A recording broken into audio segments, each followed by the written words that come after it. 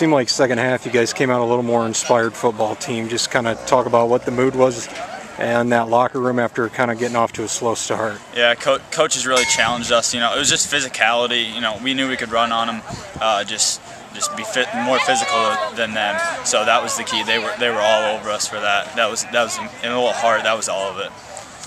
It just seemed like yards after contact in the second half, you guys really ran physical. You ran hard in that second half. Yeah, they really established that at halftime. You know, coaches said just be tough, have some heart, and we really played for our seniors tonight. Chase had a heck of a game, and we just played together. A great team win.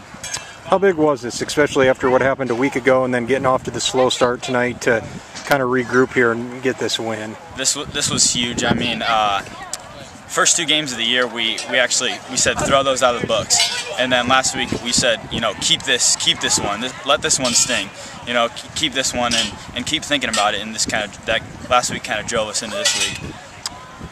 Talk about the running game, because you got it going both ways, not only yourself but Chase. It just seemed like, and then you threw in the pass well tonight as well.